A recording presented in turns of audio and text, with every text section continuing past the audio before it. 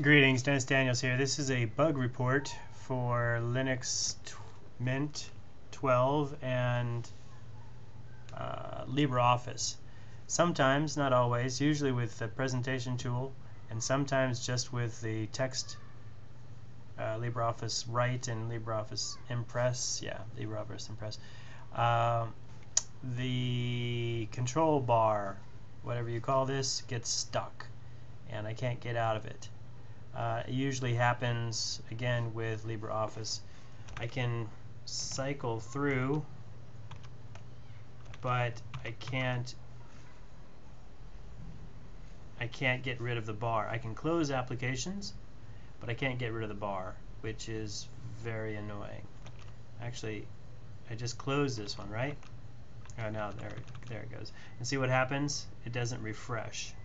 So let's close something else.